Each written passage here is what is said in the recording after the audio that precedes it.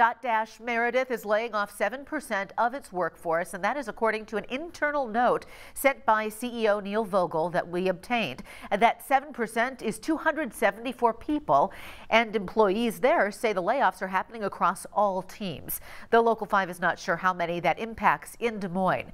Vogel's note says employees that are leaving will get severance and will be offered transition support. Vogel says Dotdash Meredith is not immune to the broader challenges of the ad industry and of the economy as a whole, and today's actions are a direct response to these realities.